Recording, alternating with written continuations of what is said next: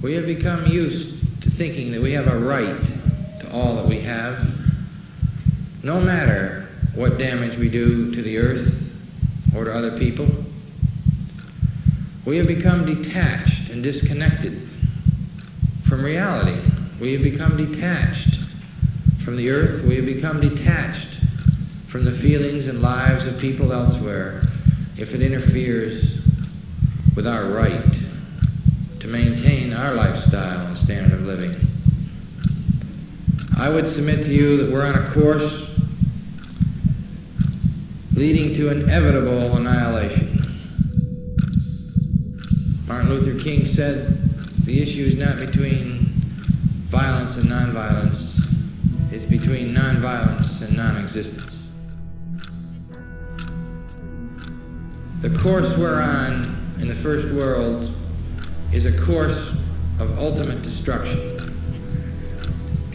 Do we want to be part of this course of ultimate destruction, or do we want to be part of hope and affirmation and justice for all people of the earth and for the earth itself, without which we cannot live?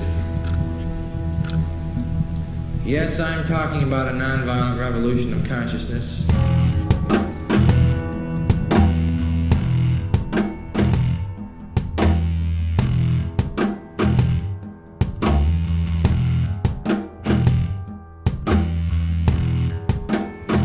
Everyone comes to a point in life in which we reflect upon those things that matter. There are some who choose to ignore the depth of this question, and there are others who follow this question into oblivion. Is it possible to walk the middle path, to ask these questions and yet embrace the possibility of never arriving at an answer? Is it possible to live our lives not in the absence of a corrupt world, but despite it? If you were asked to ponder the one thing that matters most in your life, what would it be? Security? Money? Success? Sex? Power? Have you ever considered why? Why we crave? Do we not have enough? What happens when we have all the money, all the security, all the success, sex, power, but haven't found peace? What happens if we gain the world without an ounce of love or appreciation? We end up only wanting more. The world can't give enough of itself, as if humanity is becoming a black hole devouring everything in its path. When we receive these things, our first instinct is to protect them from others. We distrust our neighbors because of them. We wage war to gain more of them. However, love is distinct from these. When love is present, our first instinct is to give back, to help those who long to truly be free, those who desire to give back, who desire to know love. But what happens if no one truly wants love anymore? What if no one desired freedom?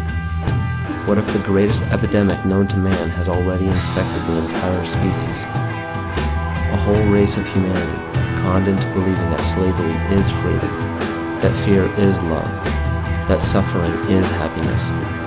Would you be able to recognize it if it were happening right now? Ask yourself, is it?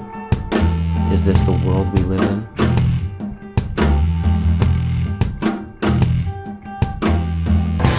You ain't got nothing to live for, you're better off dead. Yes, but what if a man has got something to live for? That's different. Then nothing should stand in his way.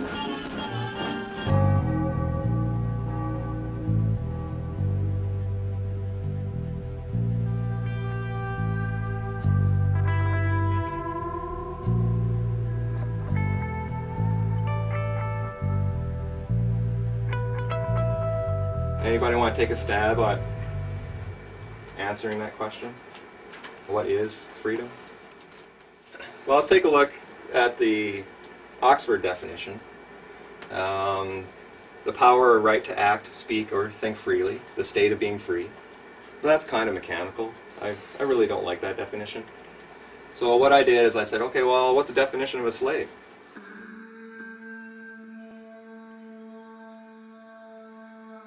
A person who is the legal property of another and is forced to obey them, or a person who is excessively dependent upon or controlled by something. Okay? So if you're dependent on something, are you free? No. No. If you're controlled by something, are you free? No. No. So if we want to be free, then maybe we need to get rid of our dependencies and the controls in our life.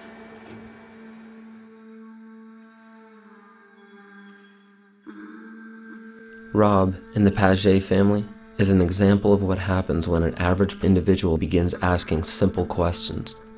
Rob has removed himself from under external government and jurisdiction.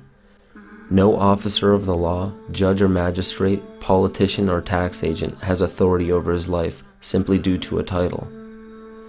The land on which he lives is treated with respect and appreciation. He has drafted his own Declaration of Independence and his own Constitution. He has truly broken the bonds that fetter so many of us to dependency and dogma. However, to do this, far more than physical barriers had to be destroyed. Upon Rob's realization that he is truly becoming free, an inevitable realization of responsibility presented itself. When excessive dependence upon something is recognized within, the heart and mind revolt.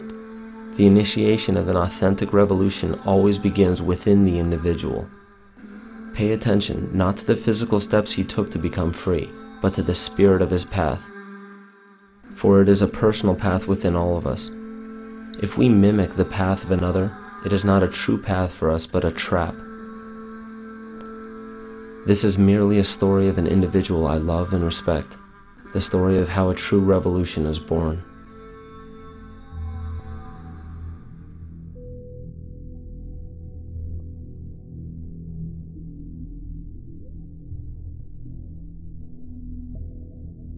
With self-governance, I am 100% responsible and 100% accountable for everything that I say and do.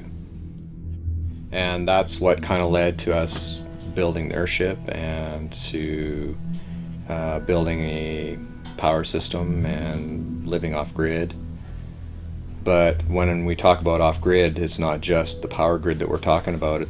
You know, there's also the corporate grid. And so myself personally, I've gotten rid of the mortgage, credit cards, loans, bank accounts. I don't have any of those kind of things anymore. So I'm off of the financial grid and I'm off the corporate grid as much as possible as well. If I started like growing our own food, generating our own power, then we're not susceptible to disruptions in the grid should there be a failure. And because of its complexity, the probability of that happening is increasing over time. The complexity of a system is a direct reflection of the amount of burden that the people are placing upon the system. Every government would have to grow if you keep placing more burden upon it. All of that burden is actually the responsibility that we no longer, as the citizens, want to take care of on our own anymore. We want our government to take care of it for us. So all of that burden feeds the system, and that's how the system grows. If a system is becoming faulty, if a system is becoming corrupt, that's because the foundation or the soil that that system has grown out of has become faulty and has become corrupt. So that's the first place that we need to start looking, is the foundation, the soil that this system grew out of. We need to start looking at the people.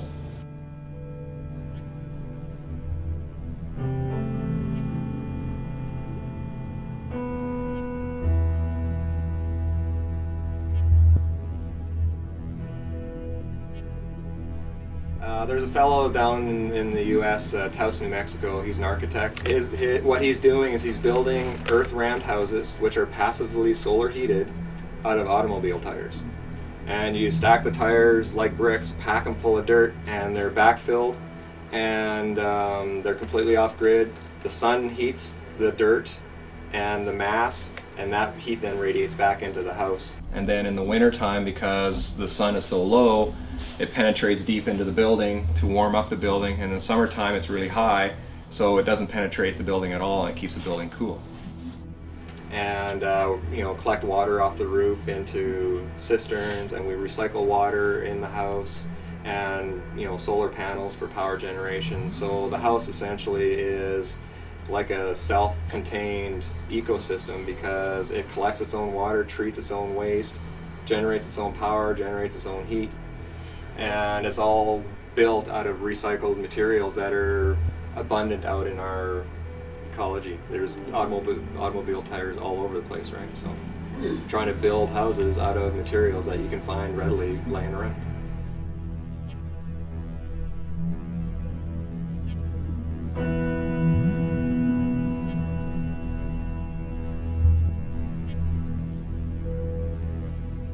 My wife is studying to be a homeopath at the time, and she started recognizing that there are a few things that are going on in the medical industry that isn't necessarily good for us. And through the process of learning about some of the medical issues that we were learning through Carrie's education, it started to wake us up to some of the other things going on in our economy and in our political system and that kind of stuff. It's not a healthcare system, but a keep you sick system so that they can make lots of money through pharmaceuticals. I held on to crap in my life, and whether it's emotional or mental, and my body had a real hard time dealing with it. You know, I've since learned that it's holding on to that stuff is what causes cancer and, you know, all kinds of illnesses and distress on the physical body. So we decided to take our matters into our own hands and be responsible rather than react to what was going on. We decided to be proactive, and so we came out while the economy was at its hottest, and we sold everything, came out here. That all stemmed really from some of the things that Carrie was bringing back from her studying, and she brought this term natural person back from school and said, "Hey Rob, you know, have you heard of this?" No. So I started looking into it and realizing that there's this huge deception going on in the political arena, well, and the medical arena and the economy and all that kind of stuff too. But my initial reaction was I was extremely angry and upset. How dare they do this? You know, they're supposed to be there to protect us and guide us and help us, not manipulate us. And that's kind of started my road towards trying to understand their system and learn what human rights is all about and what freedom is all about.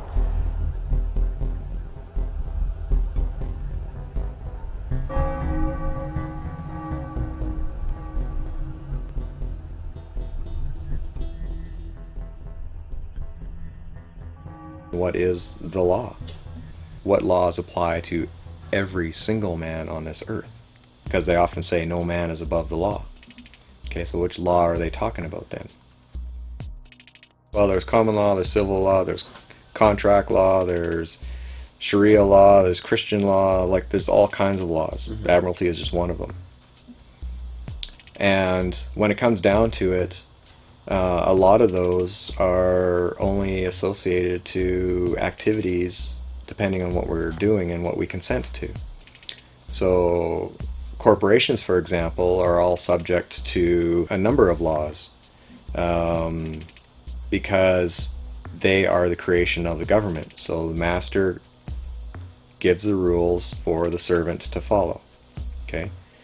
So does that apply to you? Well, unless you're a corporation or you're behaving as a corporation, the answer is no. So I asked the question, what is the law? The history of law gives us an understanding of its evolution, which is intimately linked to the evolution of our species. The function of law does not simply govern our physical actions.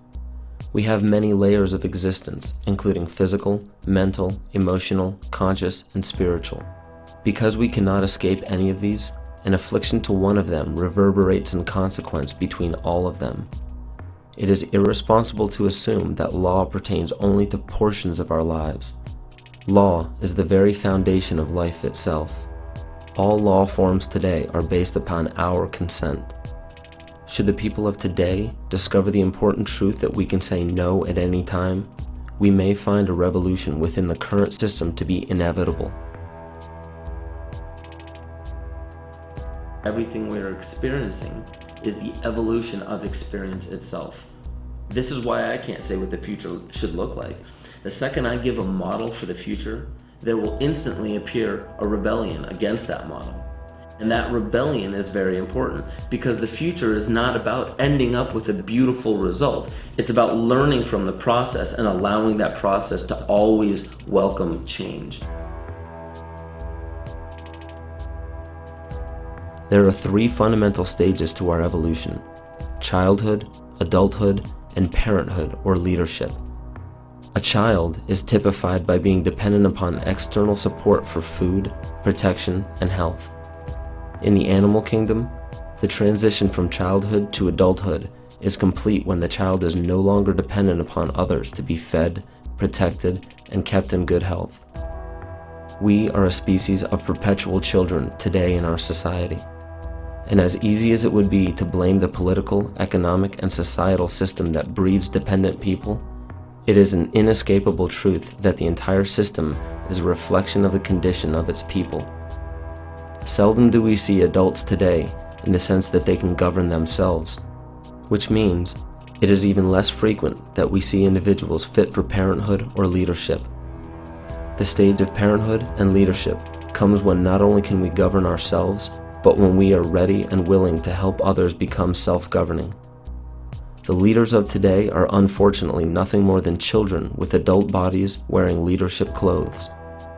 Our entire species is being faced with a choice: govern the self or be governed by others.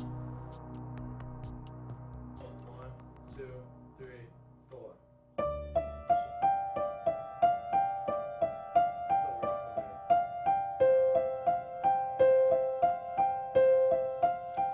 Problem with courts these days that I see is that people don't see them for what they really are. I was raised to respect authority, follow the authority, and do as they say. And I think most people are brought up that way. What I've learned though is that authority is based 100% on our consent to being governed. And I found a Supreme Court ruling that says that the consent of the governed is a foundational principle of democracy. Now, what's consent? Does that imply that you have a choice whether you're going to agree to that or not? And I would suggest that the answer is yes. So we all have free will choice to consent to being governed. When we do that, then we've given them permission to use their authority over us. So when we used our free will to apply for or register for something, we gave them permission to create a corporation to interact between the man and the system. And it's that corporation that the system acts upon. But because we don't know who we are, we assume or we think that that is us. So when you take a look at your credit card or take a look at your driver's license or your birth certificate or any of that kind of stuff, a lot of people, and including myself, thought that that was actually me. And that's not true. So when the courts are acting upon it, all they can really act upon is the corporation. And the only reason they can act upon the man is because we agree to be the representative of that corporation and bind ourselves to the terms and conditions of that agreement. But we can say no at any time. Give the public the facts. They have a right to know. Got it? If you have those documents, such as licenses, registrations, permits, applications, that is your consent to being governed by certain guidelines, regulations, acts, stipulations, laws within that corporation, because you are asking for a service and they're saying, okay, as long as you follow these rules. If you signed any of those contracts which are represented by a legal fiction set up in your name, then you yourself are bound by those rules, bound by those regulations, because you did that. You consented to being governed by that. So in order to remove yourself from that, you have to dissolve those contracts. Sometimes they make it seem mandatory that you must comply, and it's just the language that's being used. That's one thing you want to become very wary of, is the language that they use.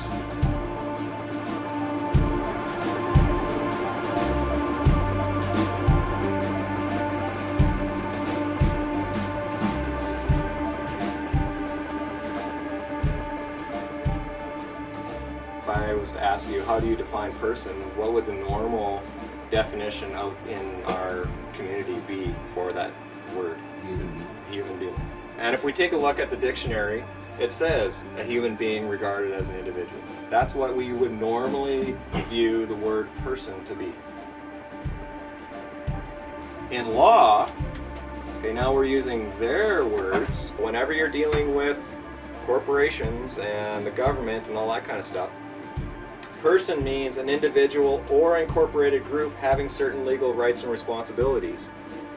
Not a human being regarded as an individual, but as an individual or corporation. So they actually said, compare artificial person and natural person. So I did. So I looked it up and I compared them. Artificial person, a legal entity, not a human being. Natural person, a natural person is a human being that has the capacity for rights and duties. Just because you have the capacity doesn't mean that you're going to use your free will to exercise them. You have the capacity for rights and duties, but it's up to you to exercise them. I actually found the legal dictionary that they use in the US. So every time they argue about the definition of a word, yeah, it's a volume that's as long as my arms of books. So by curiosity, I looked up the word person. And on each page there was probably, I would estimate, about 15 different definitions with each court case. And the word person ran for around 250 pages. So there was literally thousands of different definitions for the word person. How can anybody possibly learn all that in order to protect yourself? Well, part of the Magna Carta states that to none will we sell or deny a right or a justice. Well, what that means is that if you want to exercise your rights and you want to have justice, they can't sell it to you. They sure do now. It costs you hundreds of dollars an hour to hire a lawyer just so you can get justice. Sometimes there are things that are more important than bread and butter. Just what, for instance? The right to think for yourself. This is a free country where nobody can set themselves up as absolute ruler and force other people to do their bidding. And as our country grows, more and more you'll find men and women marching and fighting side by side.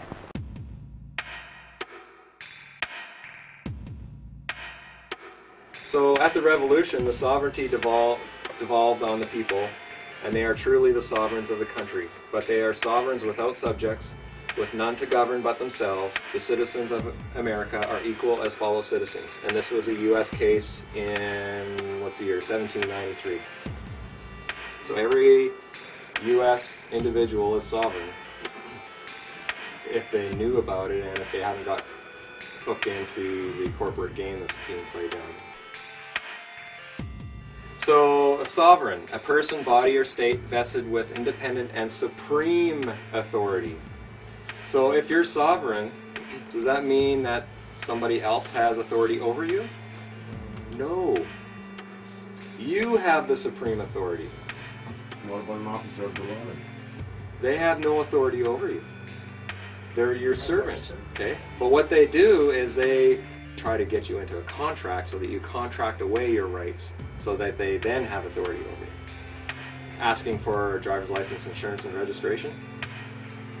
If you give it to them, that's a contract. You then gave them authority. Then they can do whatever they want to.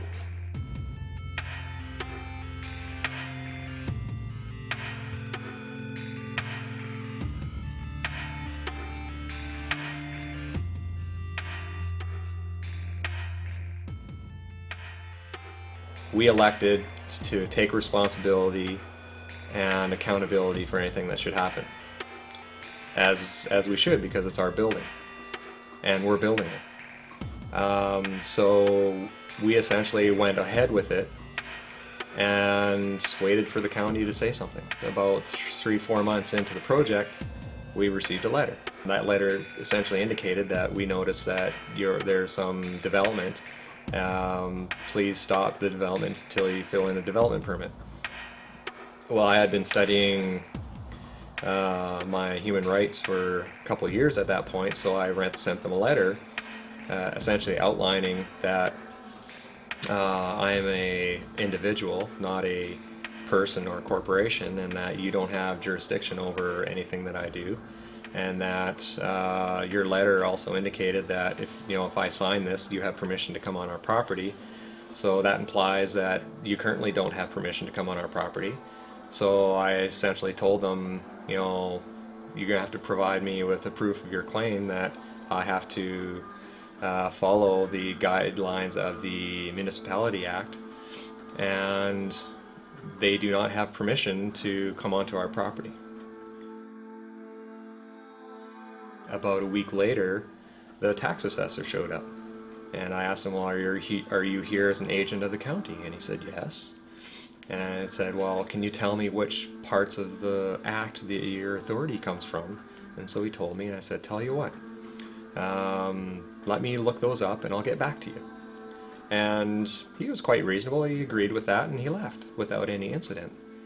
So I looked up the act and found out that he had to give me reasonable notice, and because he was an agent, I had already told the county that they didn't have permission to come on the property. So I had grounds for several charges, if I wanted to, of trespassing and breach of the Municipality Act against this guy. So I confronted him on it. The final result was I got a letter from the minister indicating that I had several good points in my letter, and that he encouraged me to settle my dispute with the county, and he essentially washed his hands of the whole thing.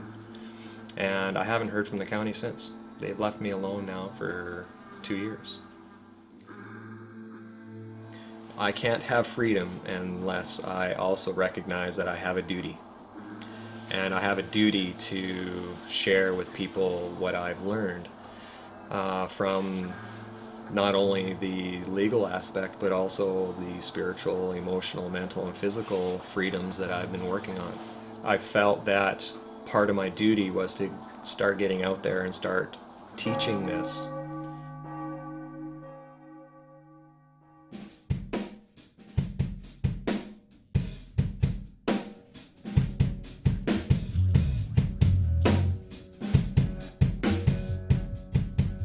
Petro.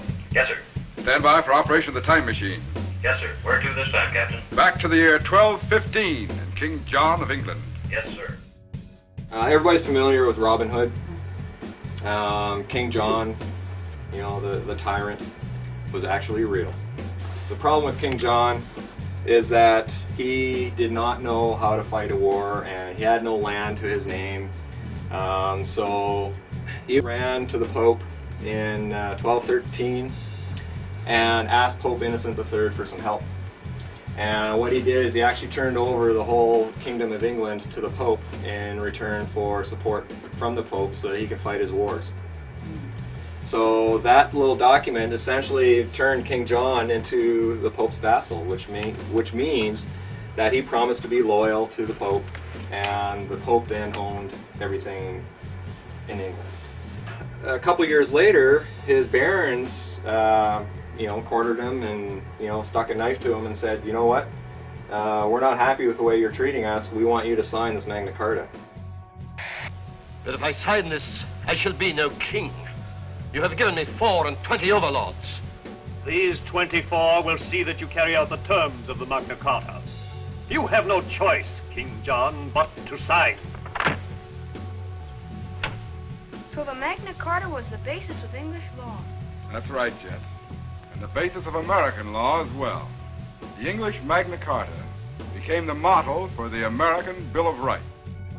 This is the founding document for our human rights within our country, within Great Britain, within the United States, Australia, New Zealand, South Africa, any crown colony. Their legal systems are based on this document. But he was doing it at knife point. He's under duress. Is that a legal contract? No. So I have a question. If it was under duress and this is not a legal contract, then how can they possibly continue using this document as the basis for our legal system?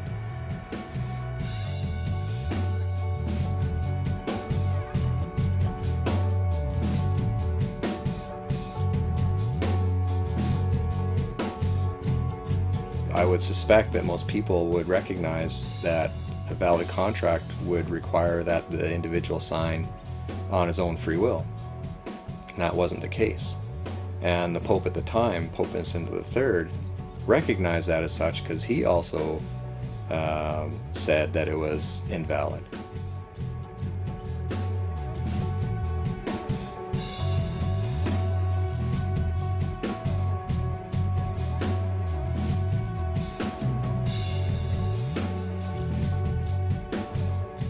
Kings of Europe decided, you know what, there's this huge piece of land just across the Atlantic Ocean, let's go get it. And so how they did it though is they chartered corporations. You know, the king set up a corporation and it was funded by the king and bankers and that kind of stuff, and they came over and they stuck the flag into the ground and say, you know, we claim this for the King of England, and set up shop and started dealing with the First Nations people that are here. And you know, I'm not going to go into all the atrocities that happened.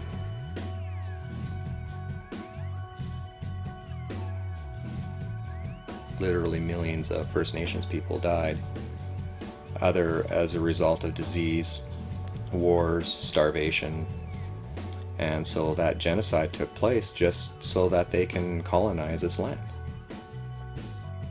You know, it's a sad chapter in our history. But we also have to recognize that that's the past, and so let's move on and let's try to live in harmony with one another now without pushing our will against another, and try to come to terms with the things that were done in the past. It was essentially the corporation that came and conquered this country, or this land, I should say, not the country. They came and conquered this land. It was all corporations that came. Now that those corporations are here, people started coming over and started immigrating to what they thought was Canada or the United States. And then in 1867 they passed this thing called the British North America Act. Now, did the people here vote on this? No. This is a piece of legislation from Great Britain. That's all this is. The BNA Act is just legislation from the Parliament in Great Britain. But it was passed off on us as a constitutional document. In order for you to have a constitution, the people have to vote on the document, not the representatives in the legislature. This document merged all the colonies into one colony called Canada. That's all this document did. But it was passed off as forming a country. The people of Great Britain went and started traveling around the world and bringing their legal system with them. And even though the U.S. declared their independence in 1776, they still based their legal system on British system. They're all based on that common law system, but there's also the Admiralty system that came with it. Representatives from, you know, Canada, Australia, South Africa, New Zealand, you know, all those got together with Great Britain and started talking about, okay, how can we really set things up so that we can be autonomous from Great Britain? And so they actually met for a couple years, 1926 and 1930, to formulate how this was going to work. And then the king then passed the Statute of Westminster, and that essentially broke the tie between Great Britain and Canada. Okay, the king is no longer a part of Canada. Canada is no longer affected by any statutes or regulations from Great Britain. Because the link to the crown was broken, technically we are in anarchy. We have no document to actually set up the framework for how our government is supposed to operate in this land. In 1947, they wrote a letters patent creating the office of Governor General. The Governor General is the head of this country. We have been compelled to create a permanent armaments industry of vast proportions. 3.5 million men and women are directly engaged in the defense establishment. Now, this conjunction of an immense military establishment and a large arms industry is new in the American experience. We recognize the imperative need for this development, yet we must not fail to comprehend its grave implications. There's not one piece of territory or one thing of a monetary nature that we want out of this war. We want peace and prosperity for the world as a whole. Let's go through these words and let's see if you understand them now. Okay? Governor General. What's a general? Military. Lieutenant. More generals. What's a company? It's like 4 brigades of man and heavy equipment.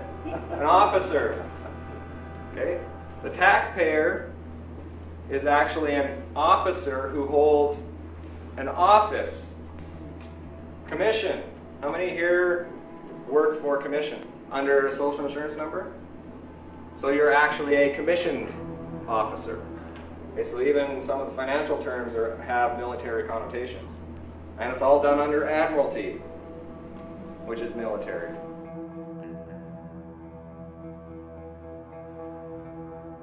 When you turn 18 and you start working under a social insurance number or accept the birth certificate, you're actually accepting being posted at a military post, evidenced by a name, address, and a date of birth. Because what was birthed? The vessel, right? It's a military vessel. So when you agree to be the legal representative of that military vessel, you agree to be manning that military post. Okay, that's why they need the name and birth date, so that they can prove that you're a private in their military. All of these documents, whether you're registering property or applying for driver's licenses, a birth certificate, all that kind of stuff, it's all in the public, which means it's all on the military side, and you're holding military offices when you have these documents on your possession.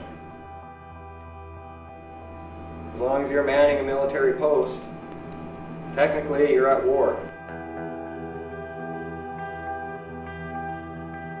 So, Clause 1 says, "We do hereby constitute."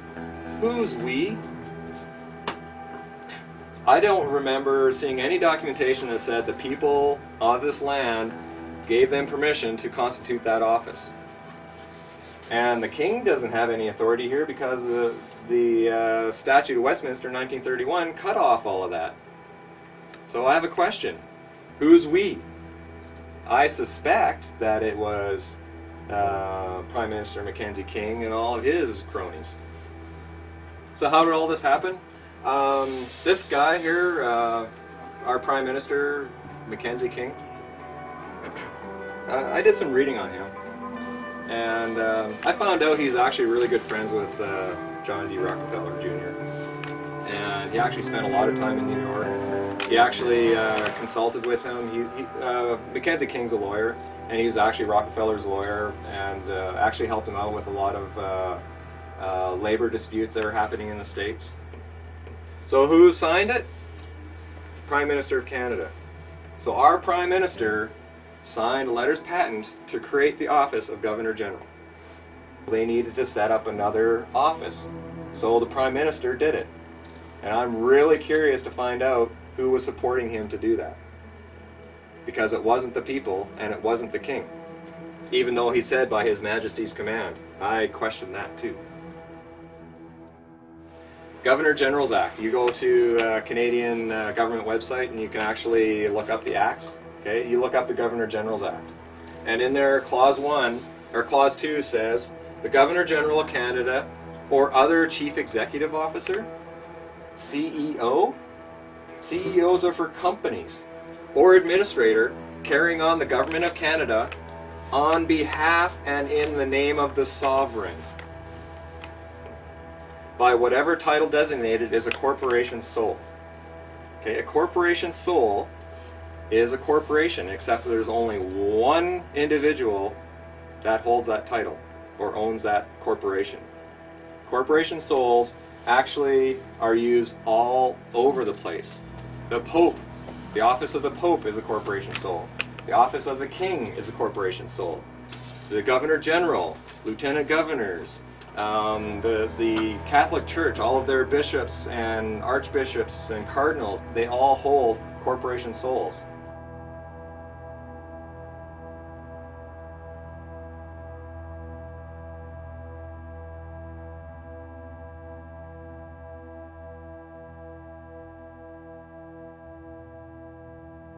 This was on the Governor General's website about 10 months ago.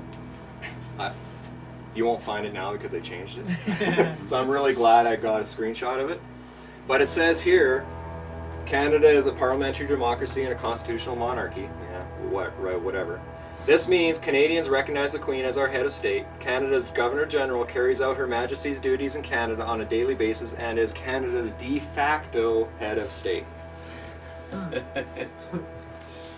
everybody know what de facto means? Illegitimate but in effect. So it has no legitimacy, but because we've all accepted it, that gives it force and effect.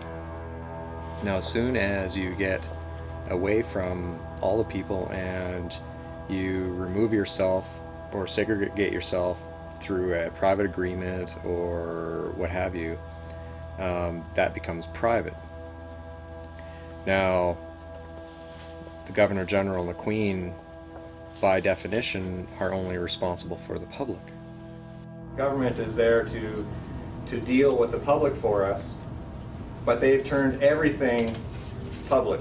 As soon as you register property like land or vehicles or any of that kind of stuff, you turn that into a registered item which is in the public. If you're in the public, they assume that you're vulnerable and that you need protecting from others and from yourself. As soon as you're using all of your corporations, that's all on the public side and that's all governed by the public, which is the government. So part of the process that I went through was to actually explicitly say, I do not want to be governed.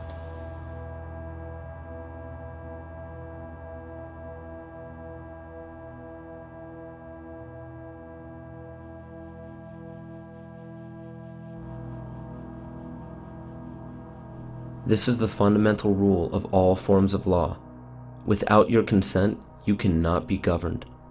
There is not a single law in existence created by man that is mandatory.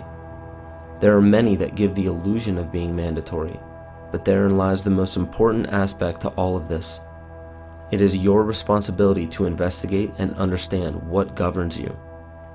Not just physically, but mentally, emotionally, consciously, and spiritually. There are tyrannical governments that force their law upon the people unjustly. Some do not have much of a choice to move away from these areas. However, most do have a choice, yet allow justifications to keep them exactly where they are. If we were on a train track just minutes away from being hit, most of us would move, yet some have the tendency to complain about how inconvenient it is to move.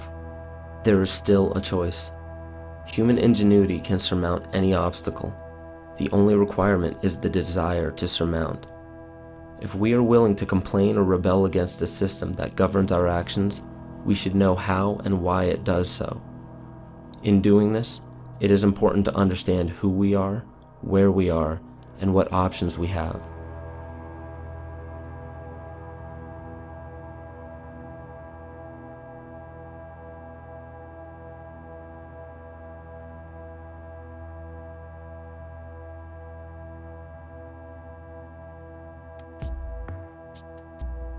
Well, what's Canada defined as? In the Interpretation Act, Canada, for greater certainty, includes the internal waters of Canada and territorial sea of Canada.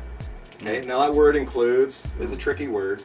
There's a legal maxim that says the inclusion of one is the exclusion of all others. Okay, so whenever you see the word includes, it means it's this and nothing else. Hold on here. You're trying to tell me that Canada is just water? Yes, it is. This red, that's Canada. We, sitting in this basement, we are not in Canada. Well, the term Turtle Island, my understanding, is an actual word that the First Nations people called North America. When the Europeans came over, they then started putting their own terms and words to the land. However, it was all done through corporations. Well, that's why they need the Admiralty courts, because Canada is only water. You can't have law of the land if you have no land. You need Admiralty courts to operate in Canada because it's all water. You need your ships. Okay. Everybody know where they fly the flag on the Parliament buildings in Ottawa? On the top of the Peace Tower, because they don't have any land to plant their flag. You need land to plant a flag. Take a look at the U.S. Securities and Exchange Commission. You type in the word Canada, it's listed there. Canada actually has to file with the U.S. Securities and Exchange Commission every year.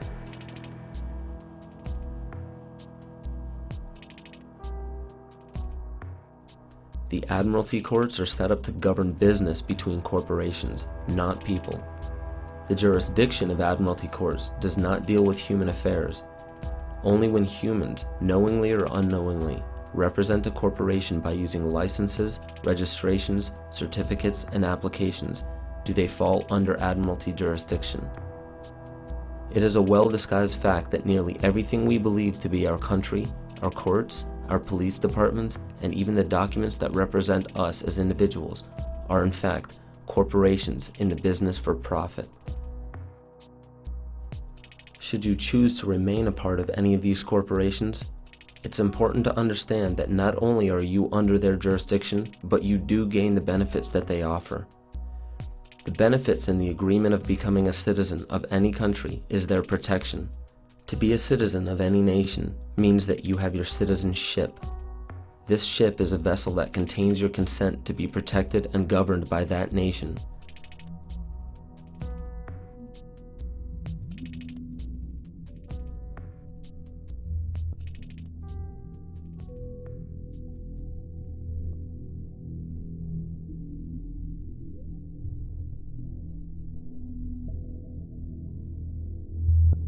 It was November of '07 when I actually got pulled over by city police. You know, they had 2 or 3 police cars there, but what essentially happened is he came up to the window and said, you know, asked me for my driver's license, insurance, and registration. And I actually told him, well, I don't have a driver's license. And he goes, yeah, that's why I stopped you. I'm not a corporation, and I do know that I'm not here to submit to other people's authority. I didn't realize it at the time, but I was actually testifying to him. I didn't need to tell him that I didn't have any of those documents. At that point, he then asked me, well, what's your name? Well, I told him, well, my friends call me Rob. I don't let a name define me, or I don't let a career define me. I'm not a name or a label. Again, I was testifying. I didn't have to disclose to him my identity, but it was enough information for him to make the link between that name and the name that he has jurisdiction over, which is the artificial person that was on the driver's license that was expired. And that was grounds enough for him to proceed with filing charges of driving without a driver's license. And he essentially gave me to the count of 3 to accept these, or he would continue filing more charges and tow the vehicle. And I finally accepted under, I was extremely stressed out at that point because I didn't want to lose my property and that kind of stuff. So I accepted them and decided to deal with it through letters. Like if I was a judge, for example, and you walked in and claimed that you're sovereign, one of the things I'm going to look at is, okay, does this guy behave like a sovereign?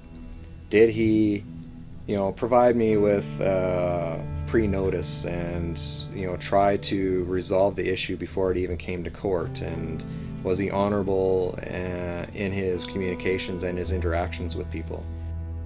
So at that point, I started a letter campaign, writing letters to him to ask him, for proof of claim of a whole bunch of things that he was claiming over me, and he essentially ignored all of those.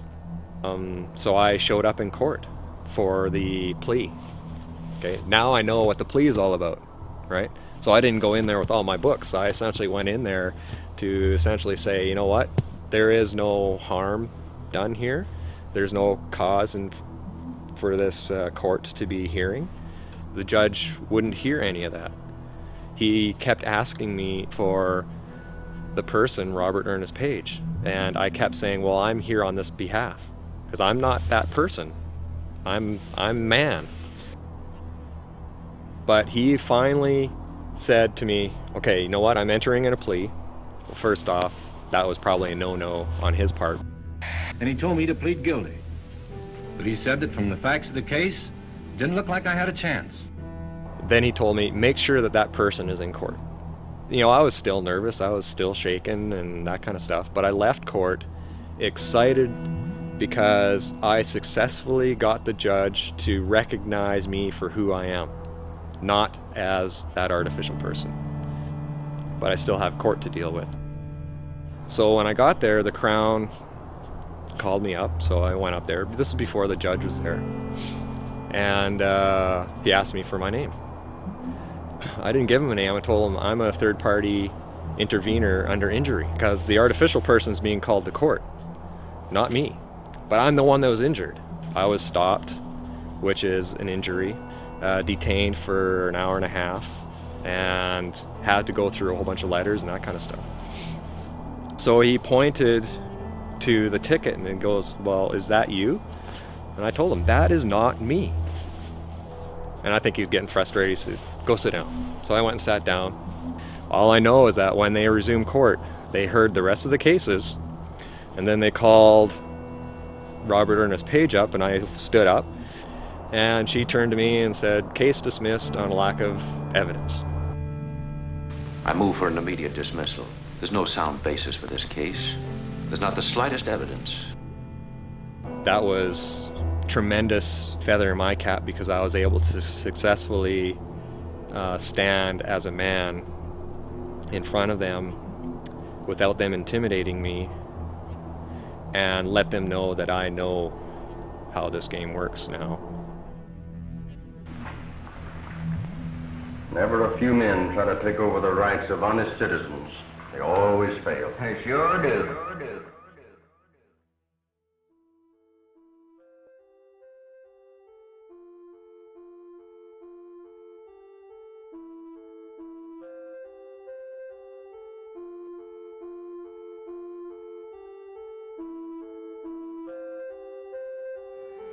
The created cannot be greater than the creator. Whether you believe in God or Allah or Mother Earth or whatever, that's your creator. I believe in God.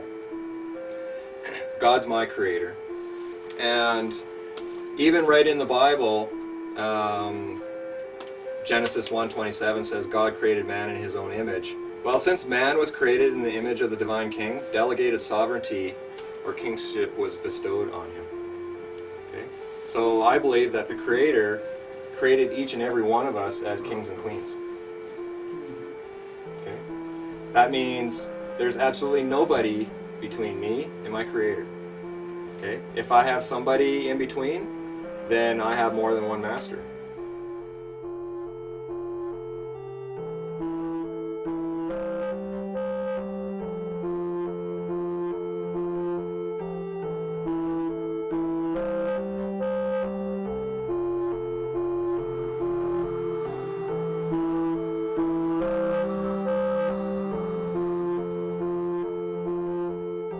Masters could be the pursuit of money. Money would be one master that I used to bow to. I would do anything for money. Other people, I used to submit myself to other people's authority without even question. Whether that be, a teacher or politician or police or whatever. Does that mean I don't respect them? No. I honor them for who they are and what they're doing and the path and the journey that they're on. But does that mean I have to bow to them as a master? No. Anything one fears could be construed as a master. But that also means that our creations are our servants. Okay? We created government. We created the corporations. We created all the bylaws and legislation. Okay? They're there to serve us. We're not completely out of it yet. We still have dependencies on, our internet connections and our phone bills because we still want to communicate with people. But for the most part, I've been able to unwind myself from the vast majority of all of those requirements that most people have. Years ago, I was very materialistic. I was, working hard for, big houses, big cars, lots of money, that kind of stuff.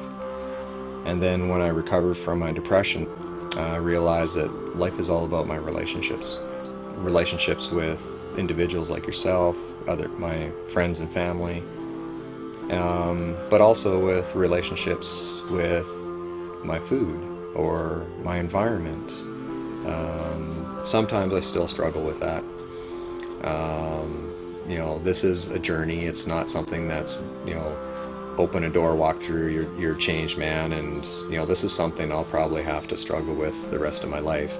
Every once in a while I stumble, but I see it for what it is and forgive myself and just move on. And that whole entire process was a lot of hard work. Like, it was extremely painful, took a lot of energy, but I'm at a point right now where if I had to do it again, I would, because I learned so much about myself. And it positioned me very well to actually get together again with my wife. We were separated for 3 years.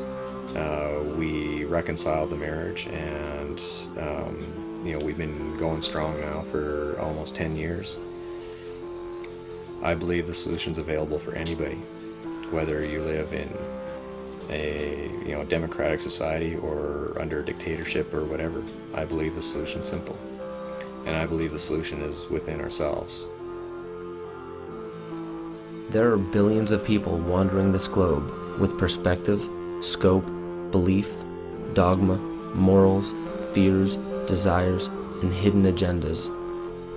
It's difficult to comprehend exactly what drives each of them. When looking at the surface of this unique condition the planet is in due to only one species, it may seem as if we aren't truly interested in freedom anymore. Maybe we're not truly working towards growth, prosperity, and peace. Again, it's difficult to pinpoint why we are a species of perpetual war and perpetual deceit, matched by perpetual heroism and perpetual compassion. There is no one answer to explain it all, and yet even if there were, it wouldn't be the intellectual answer that we desperately want it to be.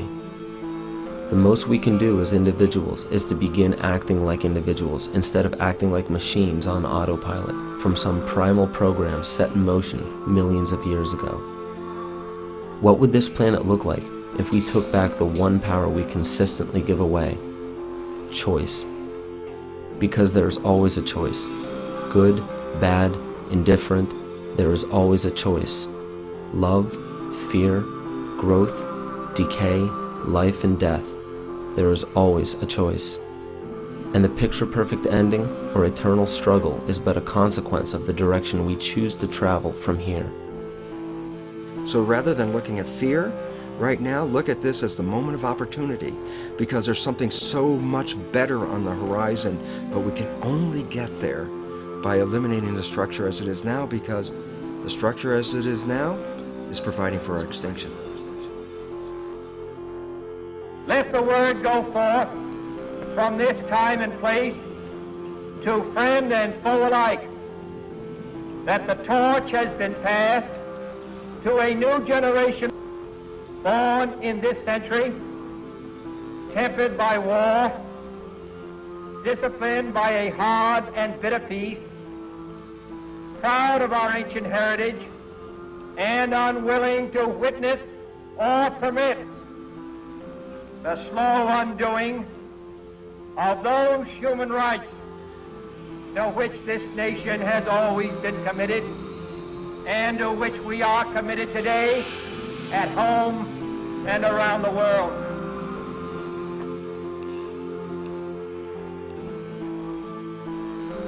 I had to be willing to accept what other people had to say, do critical thinking to evaluate whether it's true or not. I had to learn. I had to learn how to change. I had to face my fear and confront my fear. I had to be honest with myself, which was difficult. I had to learn how to let go. And I had to learn to stand up for what I believe. And I had to learn that it all took hard work to get through all of that.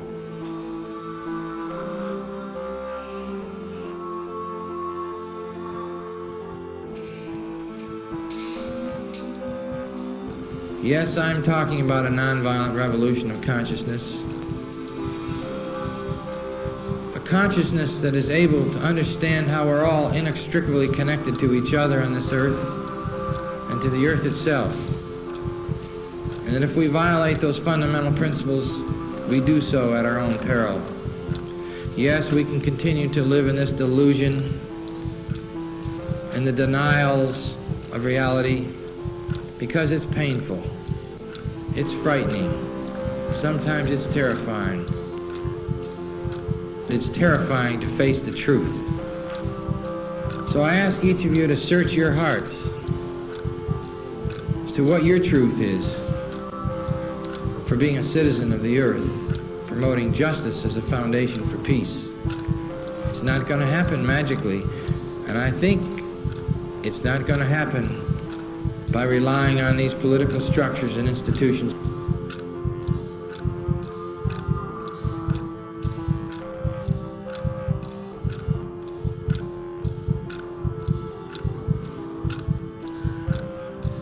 I think we're going to have to wage peace in the most extraordinary ways, whether our government wants it or not. You will know in your heart what to do, but I know that without a nonviolent revolution of consciousness, we will not survive as a civilization or as a planet. We can choose to have peace if we want to pay the price. And what more glorious goal and value do we want than peace for all people? And so I look forward to working together with you all, with we the people, to build a new society. A society that understands that we are not worth more and they are not worth less, and that we will be willing to pay the price and take the risks to wage peace with all fellow and sister human beings.